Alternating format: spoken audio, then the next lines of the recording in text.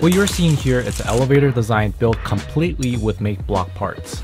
This mechanism is a continuous elevator, which means that the entire elevator is only driven with one singular belt. Compared to a cascade design, each level of the elevator will move before the other one, which means the load on the motor will increase the higher you go, making the consistency of the elevator imbalanced. Unfortunately, this elevator still couldn't reach the top of the scoring position. These are the longest piece that came with the kit. If you want to score on the highest position in this field, you will have to extend these beams or build your own custom elevator, in which we'll be showing you how to do it in the future videos.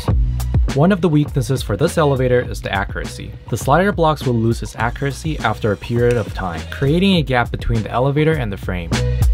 One of the strengths for this design is it is very easy to build. No additional materials needed, and you can build it straight from the kit parts.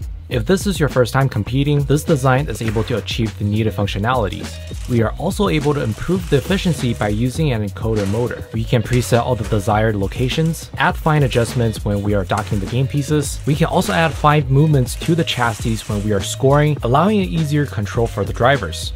In the upcoming videos, we will also be designing a more complex elevator design utilizing lightweight box tubings and 3D printed parts. In the meantime, if you have any questions, feel free to comment down below in my YouTube channel. You can also visit my website for more in-depth information on these mechanisms. Thank you for watching.